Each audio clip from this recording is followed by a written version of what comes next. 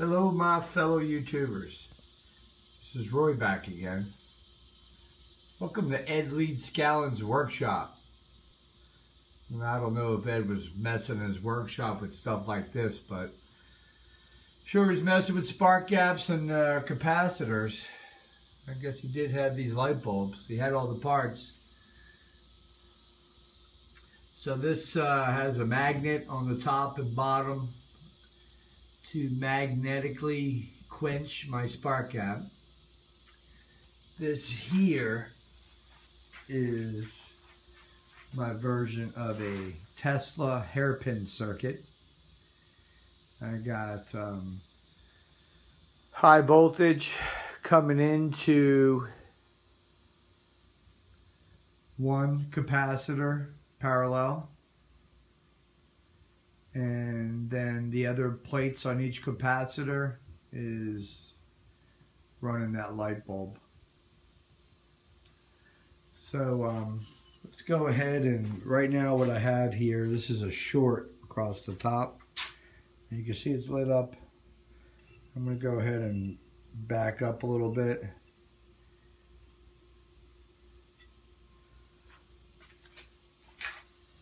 And let's see what's going on here.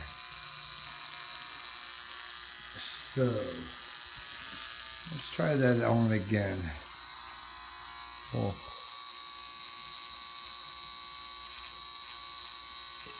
I want to show you with the short. So obviously I short it and the spark gap goes away. You can see I got my hand on it's the short across. Then if I break the short just vaguely, spark gap kicks on and off, spark gap on.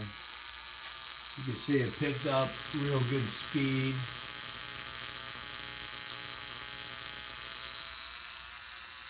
So that would be the positive capacitor. This over here is my negative capacitor.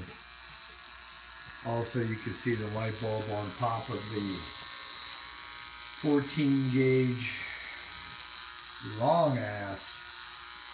That's the 8-footer Tesla secondary. Well, you can see that that bulb is lit up.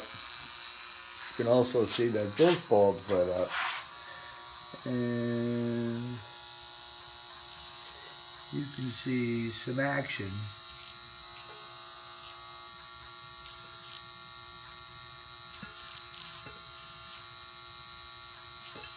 coming from the light bulb.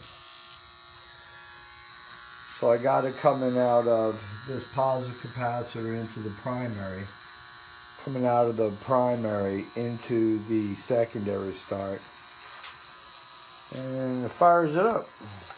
Got a nice little tingly coming to my hands, the light bulb's lit up.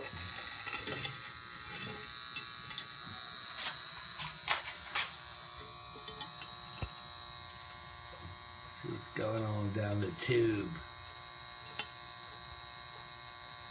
Gotta have a strong field inside of it. And we'll come up to the top side here. The top load part, you'll see you got good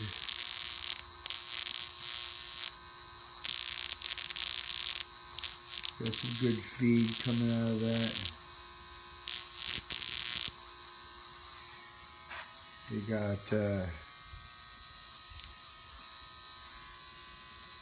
some good feed coming out of that. Woo, NASCAR.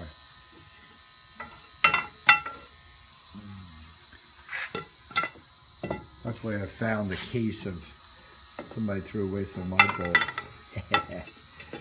So here, light bulb lighting up. Look down the front.